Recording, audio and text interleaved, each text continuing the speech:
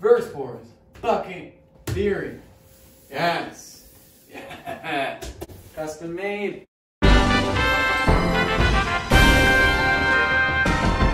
This is how we understand the function of a parallel circuit. So we should have already done all the series stuff. That stuff's a little straightforward.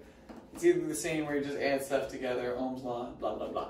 The tricky part is parallel circuits and how the current flows. So the rules of my theory, it's a big analogy or something, metaphor. No one knows the difference. The bucket here, could be any bucket, big or small. That represents the battery. Why? Because the bucket is what's holding all the water in this. The water represents the electrons. So the electrons are stored inside a battery. The water is stored inside a bucket. What might that look like? Here's a bucket. Wow. Yeah, I almost took APR. Here's water. Filling it up. Filling it up. This is liquid water, by the way, you chem nerds. Yeah, I know. I know what you signed up for next year, you juniors. Punks. There it is. Beautiful. Now, bucket, no holes in the walls. Water stays in it. What happens if we take a screwdriver, pierce the side? We have a hole. That represents a loop. Why? Because in a battery, the electrons need a loop to leave the battery and move. In a bucket, for the water to move, you need a hole. So let's say we punch a little hole in the side, right there. What's going to happen? You bet it, that water's going to go flying out. And if we have one hole in the bucket and the water goes flying out, that means we have a series circuit. Now, the last thing is the size of the hole. Is it a little tiny pinhole or is it a big hole? Big one's going to allow for more current to flow out, more water to flow out. That means there is less resistance. If you have a smaller one, it's going to be more difficult for those water molecules to move through, so it's going to be more resistance. So there we go. You have a constant voltage here because the battery isn't changing. The battery is a 9-volt, 6-volt battery, 1.5-volt battery, whatever. Your current is determined by that, and there's your resistance. So in a series circuit with nothing changing, that's what it will look like. And given enough time, the water will eventually leave, the battery will be dead, the bucket will be empty. In a parallel circuit, similar start, we will still fill our bucket up with water.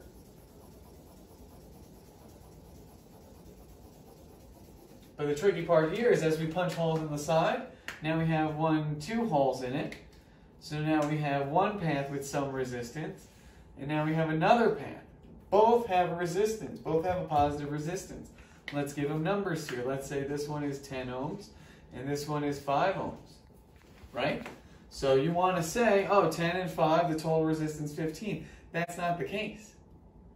Because here, the bigger the hole, the more holes there are, the more water you can lose. So according to Ohm's law, we have constant voltage, but now we're losing more water. Water is your current here, your electrons, and therefore we're going to be having a lower equivalent resistance. That's why in your reference table it says REQ for equivalent.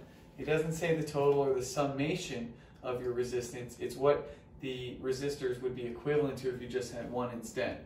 So you got to remember here, it's tricky, but always think about a bucket filled with water. The more holes you punch into it as you just stab it, the more current you're going to get leaving that bucket. The faster the water level is going to go down.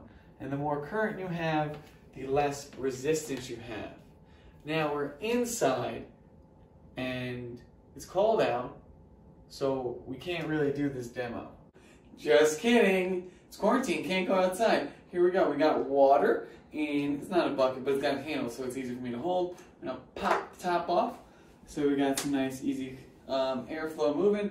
I have a little tiny screwdriver.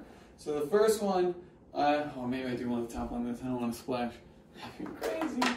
We'll just, I've never done this. We'll just stab the side, right? What could be so difficult about this? Oh, and now we've created a loop. And now we have current flowing out of the bucket. This is a series circuit. But what we're going to do is we have to stab a few more loops in it. And now we have more loops going, and as you can see, we have more and more water flowing out of the bucket. You can put loops on this side, but it's starting to slow down. Why is that? Because we don't have airflow. Now that we have airflow coming through the top, you can see we have water draining out of each loop. Each loop has resistance to it, so as you add more and more loops, you get less overall resistance, and you can see it's draining way, way faster now that we have all these loops. You can even maybe put one in the bottom there, a couple at the top of the airflow. And that's just parallel circuits for you. The more loops you have, the less resistance, the more current that can move out of the bucket. Alright? Go Dellers!